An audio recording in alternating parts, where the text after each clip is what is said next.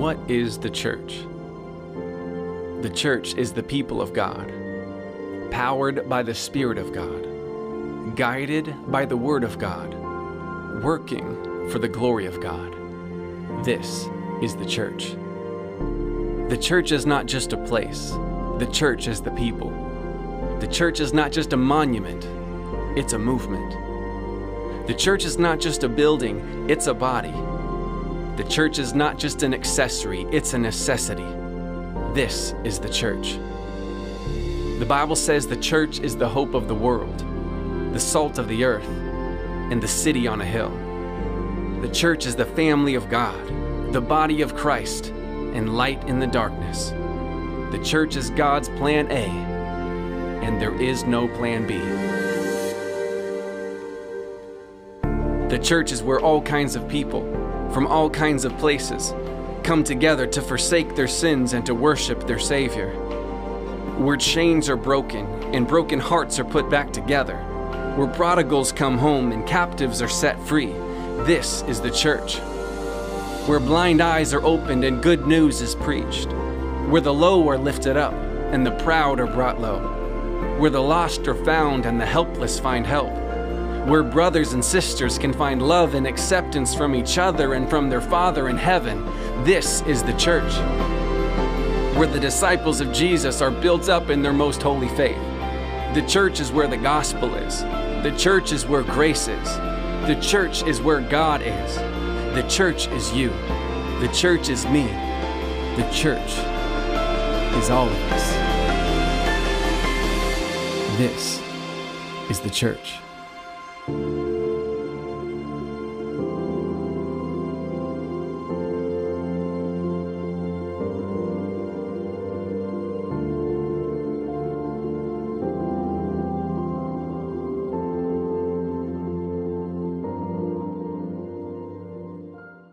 Well, welcome again to Hope Church, and we're excited each one of you can be here to worship Jesus with us on this very cold morning. It has been very, very cold the last few days, and there's been sickness running around and all kinds of things. So when I say I'm glad to see each of you here, I actually really mean that. All right, it's good that you're here and good that we're healthy, or at least getting there. Last week was rough on myself, and my family is still dealing with it. So it's Jillian and I here today. That's all that could actually make it. But anyway, with all that being said and looking at where we are now, we're going through a series called Hope Church Family.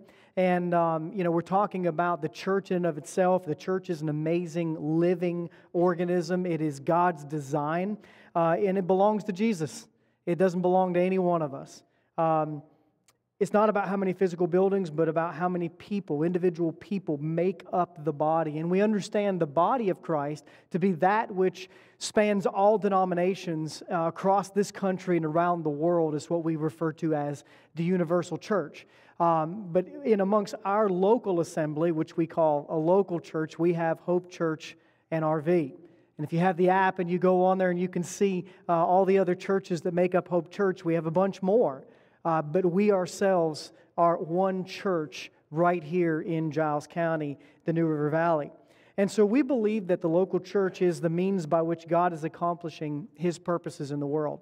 Followers of Jesus are participants in God's redemptive purposes for the world through the church. Now, membership is meaningful. We call it covenant partnership here at Hope Church, and we're actually going to have a class next week if you've never been to the family room before, which we refer to as the family room. And that is, we invite you into our living room, although it's the cafeteria, and in there we talk about more of who we are as a church. And we invite you to come, we'll eat, we'll have discussions on what we believe and what we're doing and where we're going and all that kind of stuff.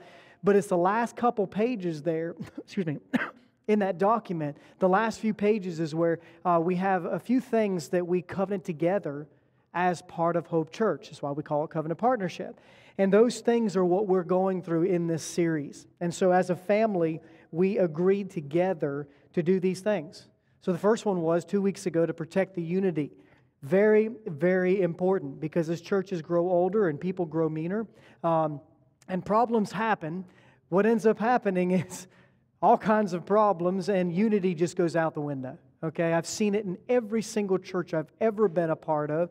We'll see pieces of it here, but my goal is that we create a brand new culture by which when it starts, we just stop it. And we get rid of it by having unity amongst the body. So that was along the lines of loving one another and the phrase, don't gossip. Yeah, that actually means something. All right, if you're going to gossip, hearing it from me, gossip about somebody not affiliated with our church, okay? There you go. Does that make you feel better? No, it shouldn't. All right, here's the bottom line. Just don't gossip anyway. And when it comes to people in our body, love. And when you choose to love rather than gossip, you're going to find that it's going to create unity unlike anything else. We also talked last week about sharing the responsibility and talking specifically in a lot of ways about prayer and how we pray for one another, pray for our ministry, we pray for growth. And that was sort of the overall and overarching point. Today, I've entitled this, Serve the Ministry. Okay? Serve the Ministry. And so we're going to take a look at a few things today, really just 2 points, 2 major points. And so you think that'll be quicker? Well, I feel better than I did last week, so it'll probably maybe a few minutes longer than last week, but it'll be all right. You guys will hang on. All right, so number 1, how are we going to serve the ministry? Number 1 is to discover your gifts and your talents. Discover gifts and talents. How many of you have heard a sermon before on your spiritual gifts? Okay, all over the room. You've probably heard it before. Some of you may be saying, what in the world is that? Okay, so we're going to try to cover that without boring the ones who've, quote, heard it before. But I want to look at a passage. You can go to multiple passages in this. You go to Ephesians 4, 1 Peter 4, 1 Corinthians 12, and Romans 12. But I want to kind of stick really at this moment just with Romans 12 and look at what it has to say. So if you want to, you can look up those other passages later. But we're talking about discovering your gifts and talents so that you can appropriately serve the ministry. Now, verse 3, this is in Romans chapter 12, and I'm jumping down to verse 3. It says this, "For by the grace given to me, I say to everyone among you, not to think of himself more highly than he ought to think, but to think with sober judgment, each according to the measure of faith that God has assigned. For as in one body we have many members, and the members do not have the same function. So we, though many, are one body in Christ, and individually members one of another." So if I stop there and just kind of look at this of what's being said, it obviously says to not think so highly about yourself. We've talked about this before.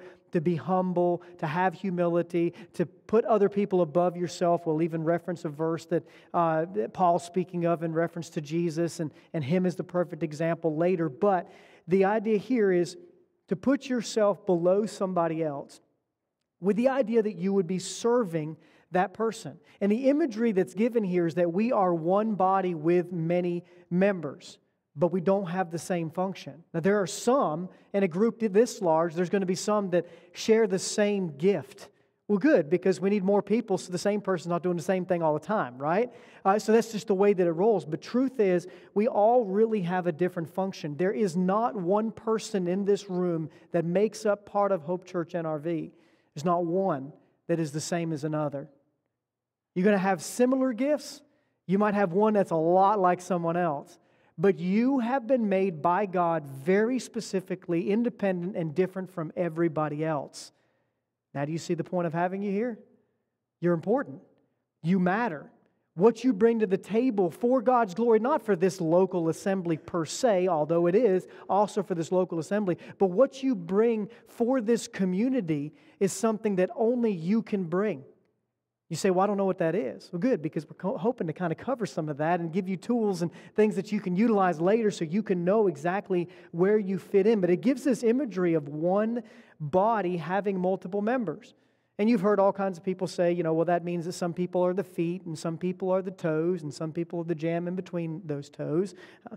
Could be. Some people are the hands or the head and others are going to be the arms and the leg. Hey, somebody's got to be the butt, right? Somebody asked me, but the butt has a lot of important things. If your butt's hurting, you can't sit down. You can't get up. You can't use other leg muscles.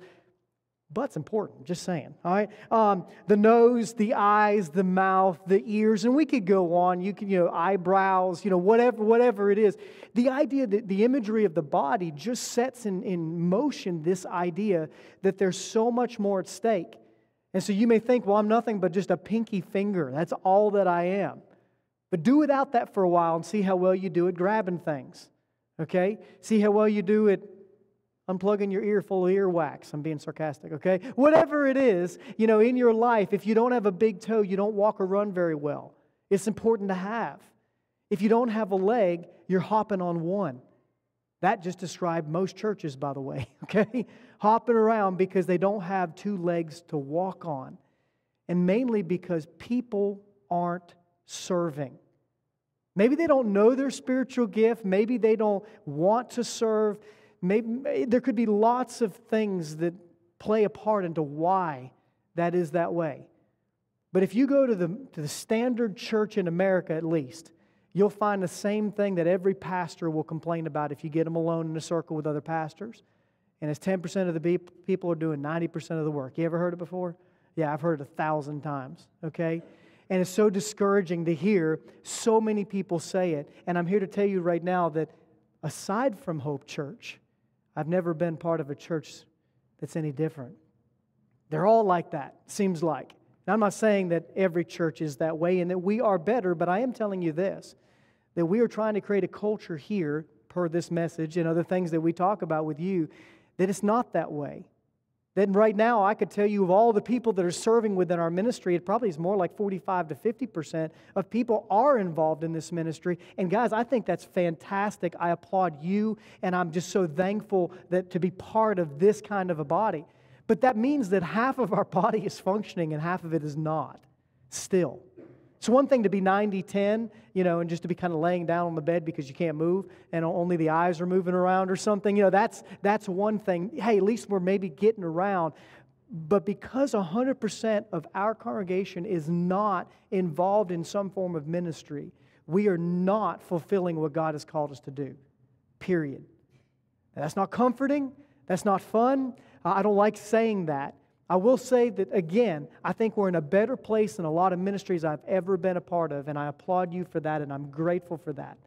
But I hope that after this message today, when you look at what Scripture says to us, that we all find a role somewhere, somehow, functioning exactly as God has told us to do and taught us to do and given us the abilities to do so that we can function properly.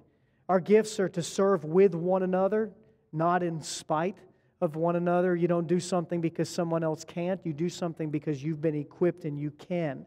It's very easy to point out other people's failures, other people's faults. But when you think of somebody else, I don't want you to think about their failures or their faults. I want you to think about this. Why did God create that person? Yeah, sure, they're not as good as you in whatever it is that is in your mind right now. But God made that person. As a matter of fact, Jesus Christ died for that person.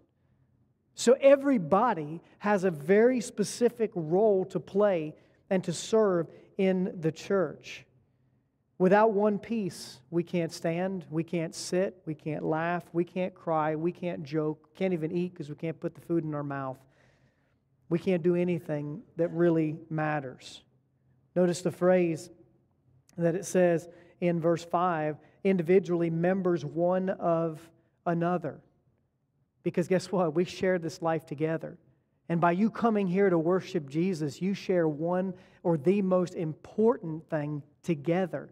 And that is the gospel, that is Jesus. You share Him. We've got that. No matter where we are, no matter how different we are, if somebody is athletic and somebody has never played a sport in their life, it doesn't matter. We share Jesus. However different you are from somebody else, we share that.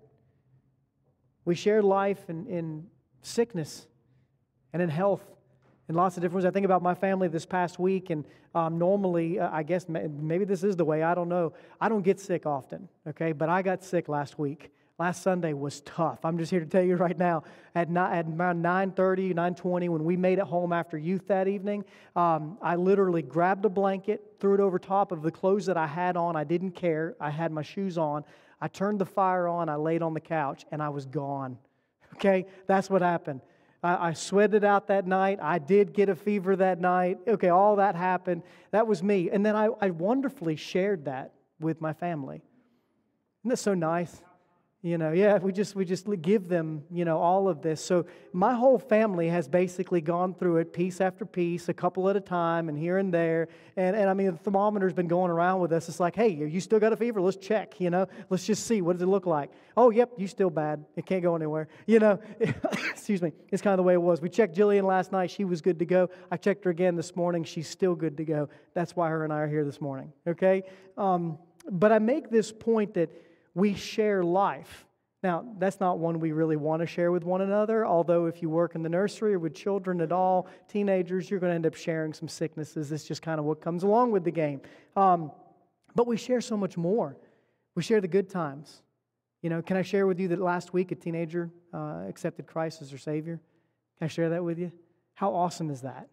That is worth everything. It's why we do what we do. It's a great thing. Can I share with you something bad? I don't really want to right now. But there's all kinds of them. Like, for example, I'll go ahead and share it. This morning, everything seemed to go wrong. Everything seemed to go wrong. Okay? We had a couple people lined up to sing, and they couldn't sing, for various reasons, all legitimate reasons. We had some lined up for instruments, and they couldn't play. Again, all for very legitimate reasons, and it just kind of happened. I left my guitar at home. Again. Okay, yeah, that happened again. I left my guitar at home, called Caleb. Caleb, thank you so much, by the way. And then he can't find a strap, so I'm sitting up here playing like this, okay? And that's just everything. Before all that, my iPad fell on the floor because everything went wrong that could possibly go wrong. And then Tim back there made a really good statement. Jay, it's not about you. And he was right, okay? He's right. Why is it? Because it's about all of us. It's about all. We came here. Did you guys not sing? Did you sing? Did you worship while you sang? As bad as it sounded? And you're still shaking your head. Yes, thanks. I appreciate that. But anyway, we did it, right? We sang to Jesus. We worshiped Him in spite of all these things. In spite of the bad times, we do this together. We share that because we're a family, all right? And because all this we do together. Again, individually, we're members one of another. And so as we go on, verse 6 and following, having gifts that differ according to the grace given to us, let us use them. If in prophecy, in proportion to our faith. If service, in our serving. The one who teaches in his teaching. The one who exhorts in his exhortation. The one who contributes in generosity. The one who leads with zeal. The one who does acts of mercy with cheerfulness. And if you go to some of the other lists, you'll get some other spiritual gifts that are part of that. And here you got prophecy, serving, teaching, exhortation, giving, leadership, and mercy. Any one of those strike a bell with you? It may or may not, because it's not an exhaustive list. But if any one of those are, hey, I'm okay at that, I can be a good leader, I'm a leader in my workplace, so I would be a good leader, then we find a place for you to lead. And we find a place for you to lead with zeal. Okay, that's the idea. If you're going to contribute, you're going to be one who does it in generosity and has mercy with cheerfulness and all these things. Then again, this isn't an exhaustive list. I did a study some years ago on all of the different Greek words that are used. And I came up with about somewhere around 20 different Greek words. There is overlap in that. So, to say, well, there's 14 spiritual gifts. I don't know. There's a bunch. There's between 14 and 20 probably.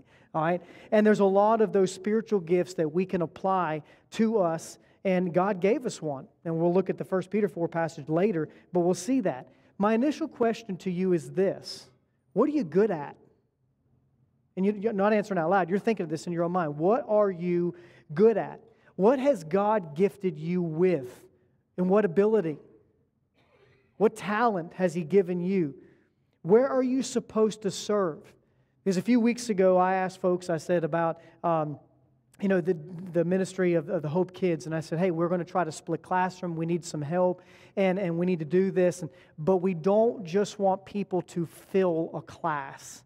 We want people with the gift of working with the nursery, because here's the deal. That's got to be your gift.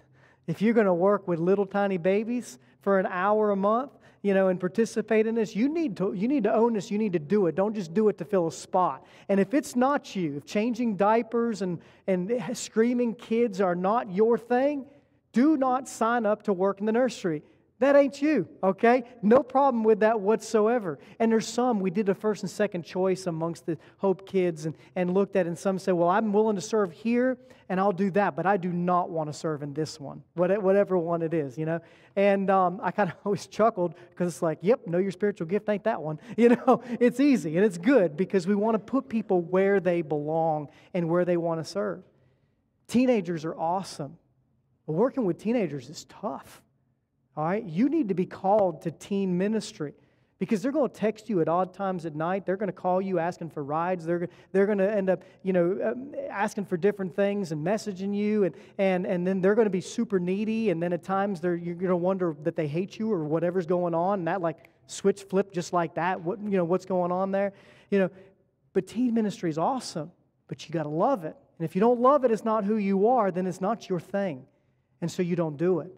And so you find out, what are you good at? What has God gifted you with? Now, I'm talking to new Christians as well. Those of you that are new in the faith that we baptized within the last year or two, and you've never really participated in a ministry before, I need you to know that I'm talking to you because as we understand Scripture, the moment of your salvation, God gave you a gift that just hasn't been developed yet. He's given you abilities, you just haven't been doing it yet. And so I want you to know that you don't have to know the Bible in and out. You don't have to know all these theologies in order to serve. Do you know how you were saved? Jesus came, died for your sins, and rose again, and by believing in Him, you have everlasting life. You know the gospel, right? So if you know the gospel, then guess what you can do? At the very least, you can share that gospel. Above and beyond that even, there's lots of other ways that you can serve in a ministry. For the old Christian, I look at you and I say, if you're sitting in your seat right now and you've known better for a long time, can I just say clearly, or maybe ask it this way, did your service run out? Did you complete all the work God had called you to do? Because I haven't yet. I hadn't figured that one out yet. We're all called to serve. We're all called to do something. You're not too old. You're not too busy to serve God. I don't know what you might be. That's between you and the Lord. But you need to fix it now. This congregation, this church, should have every one of its members involved in some ministry, in some capacity. Every last one. So we're to discover what we're supposed to do. There are lots of different ways you can do that. There are online spiritual gift inventory tests. Did you even know that? It's a thing, okay? There's quite a few of them, so much so that I hesitate even saying one anymore because there's bunches of them. Just type it in, spiritual gift inventory tests, enter. Check out what it comes up with. Try it out. Send yourself an email and get your top 3 choices of that which you are. You can actually do that, all right? And I'll be honest with you, they're not that far off. They're pretty good, a lot of them, because they're asking basic questions. Do you like this, or would you be okay in this situation? It is super simple stuff, okay? And you find out what it is that you like. There's other things you could try. You could try doing something and see if it works. Well, think about that. That's a novel idea. Let's just try this ministry. Let's give it a shot. I like so-and-so who's in that ministry. I could join up with them and then you come up here and you sing and we all say, no, not again, not happening. You can't sing, okay? Because that's what will likely happen. But I'm being sarcastic. Whatever ministry you think you'd be good at, start there. Get involved, hop in, try it out. Worst case scenario, it's not for you. So you know what you do? You back out. Well, that was easy. Now you know. That one didn't work. Let's try another one. That's the attitude. That's where we should be. And there's all kinds of ways to connect in. We mentioned a lot of the teams on Sunday morning, our media technology team. If you've got an ear for hearing things and can hear frequencies and stuff like that, I encourage you to talk with Rob back there. He'd love to have another person on his team that he could rotate in once a month or something like that to get involved. There's various people doing all kinds of ministries and serving, cleaning things and setting up her coffee and tearing down stuff. There's so many things to do. But that's just what's on Sunday morning, okay? Let alone throughout the week, let alone working, whether it's a small group and you're going to host a home or you're going to be a leader in a small group, a facilitator of one in some way. You're going to get involved in a ministry that we do once a year. It's only once a year, but it's your thing. And it's what you love. And it's something that you're passionate about. And so we give you responsibilities on how you can be part of that. We want to be the hands and feet of Jesus in giving out the gospel and living it out in our lives. So that takes us to Ephesians. And it says in chapter 4, verse 11, it says, "And He gave the apostles, the prophets, the evangelists, the shepherds, and the teachers to equip the saints for the work of ministry, for building up the body of Christ." Exact same imagery He's using here. "Until we all attain to the unity of the faith and of the knowledge of the Son of God, to mature manhood, to the measure of the stature of the fullness of Christ." So He's calling us to equip the saints to do the work of ministry. Now, He doesn't just say that to a group of pastors, all right, or elders. He doesn't just go to them and say, "Hey, this is your job to equip the saints." He actually says it to all of us. You realize that it's our job to equip all of us saints. You ever think about it quite like that? You know, so not only do you get involved, but then you find someone else and you help them to get involved in some form of ministry and serving, giving the gospel, etc., etc., to build up the body of Christ, and so that we can have unity, deeper faith, and be more like Jesus. It's just a win-win. It sounds awesome. Okay, it is a novel idea and one of the most simplest ideas that we may ever come across, and yet one of the ones least done in the church today. And so we have to fix it. Number 2, we want to be able to develop a servant's heart. Develop a servant's heart. Now, I am going to go to that 1 Peter passage. I think it's a good transition here. And it says in 1 Peter 4, verse 8, "Above all, keep loving one another earnestly, since love covers a multitude of sins. Show hospitality to one another without grumbling. As each has received a gift, use it to serve one another as good stewards of God's varied grace. Whoever speaks is one who speaks oracles of God. Whoever serves is one who serves by the strength that God supplies, in order that in everything God may be glorified through Jesus Christ. To Him belong glory and dominion forever and ever. Amen." If we were going through this whole passage, really take some time to talk about, again, letting love cover a multitude of sins, loving one another. Such an important concept there. And he says to show hospitality without grumbling. We kind of hit on that last week in one of the things that we talked about. But each one has received a gift, it says in verse 10. So use it to serve one another. These gifts aren't for your glory. They're not for you per se, but they are for you to use, and they're for you to serve and to serve with.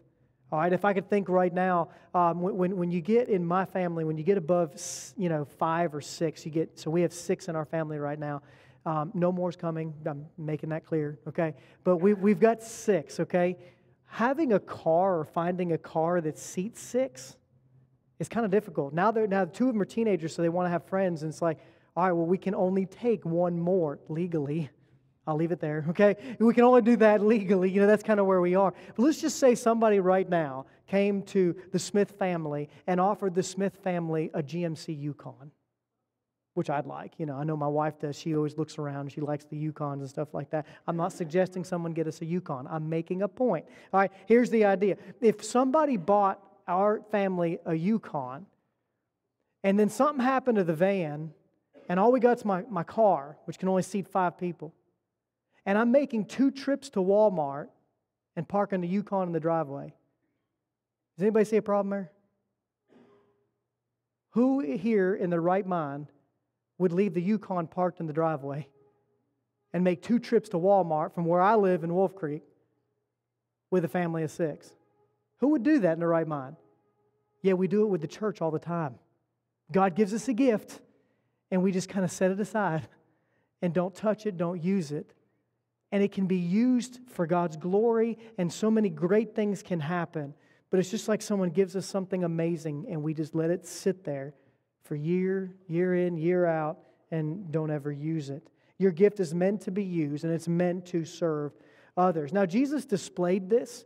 He displayed it with the washing of the disciples' feet. He displayed it with messages that He taught. When He washed the disciples' feet, He washed Judas's feet, okay? So He served other people, not just people that were friendly to Him, people that would betray Him and have Him to lose His life over that friendship, okay? So He was certainly serving other people. He was the example that was given in Philippians. And I'll just read these two verses where it says this in Philippians chapter 2, verse 3 and 4, "Do nothing from selfish ambition or conceit, but in humility count others more significant than yourselves. Let each of you look not only to his own interests, but also to the interest of others." And then it talks about having this mind in you, which was also in Christ Jesus. And goes on to show how He gave His life for all of us. So He was certainly the example. God Himself died for creation so that you and I could have everlasting life. Now He taught this, and I want to take a look at these verses. I'm going to do this kind of quickly, but in Matthew chapter 23, it says this, "Jesus said to the crowds and to His disciples, 'The scribes and the Pharisees sit on Moses' seat. So do and observe whatever they tell you, but not the works that they do. For they preach, but they do not practice. They tie up heavy burdens hard to bear. They lay them on people's shoulders. They themselves are unwilling to move them with their finger. They do all their deeds to be seen by others, for they make their phylacteries broad,'" the things that hung off their clothes and such. "They make those phylacteries broad and their fringes long, and they love the place of honor at the feasts and the best seats in the synagogue, and greetings in the marketplaces, and being called rabbi by others. But you are not to be called rabbi, for you have one teacher, you are all brothers. And call no man your father on earth, for you have one Father who's in heaven. Neither be called instructors, for you have one instructor, the Christ. The greatest among you will be your servant. Whoever exalts himself will be humbled, and whoever humbles himself will be exalted." Jesus was teaching here to serve. He was teaching that these scribes and Pharisees, they all wanted position. They wanted power. They wanted titles. They wanted respect. They wanted to be noticed, all right? All of these things, that they were looking for and looking after, but were looking for all the wrong things. I remember when I was around probably 14 years old, I might have been 15, and I remember specifically, I'll never forget this, but I would ride my bike. I would take my bike from my house, and I would ride 7 miles to my grandma's house. And when I got there, I would help Grandma and Grandpa out. My grandfather had died at the time, so I would go to her house and I would mow her grass, okay?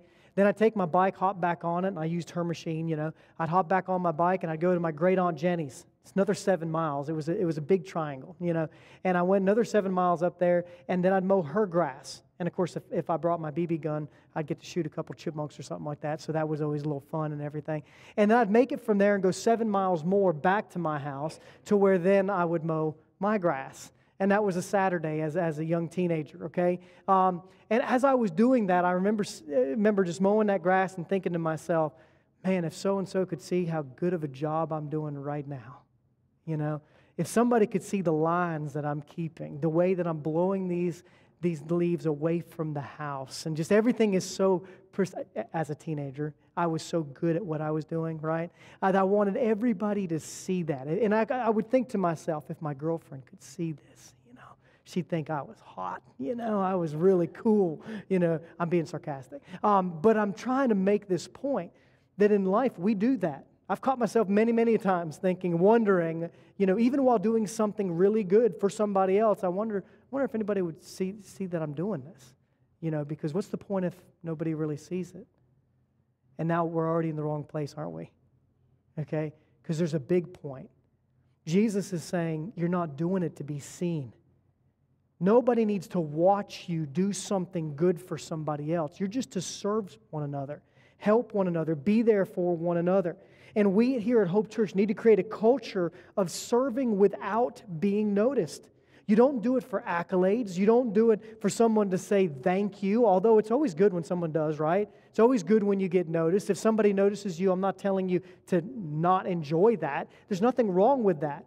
But we need to make sure that our motives are correct in everything that we do, that we're not like these scribes and Pharisees, because all they want to do is be seen by everybody.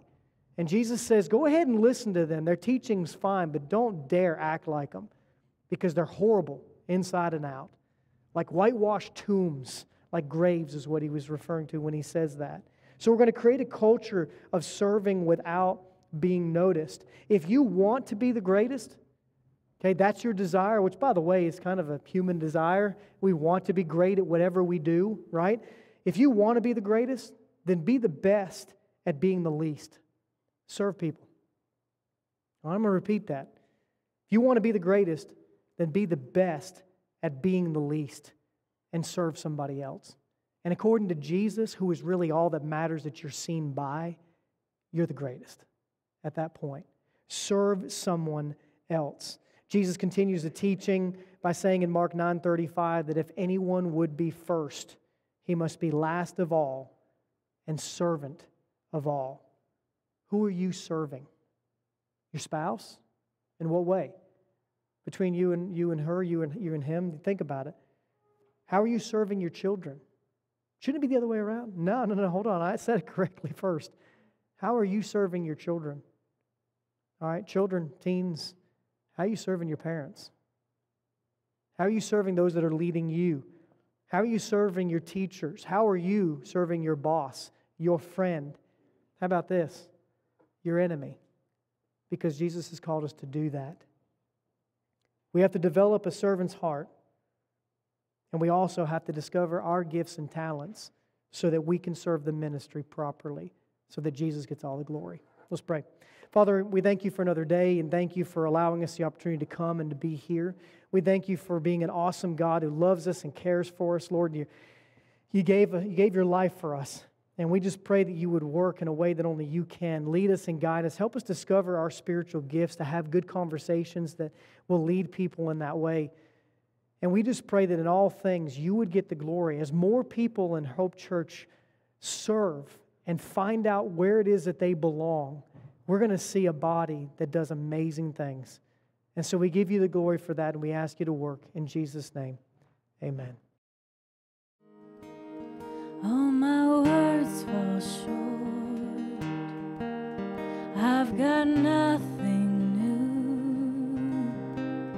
How could I express all my gratitude?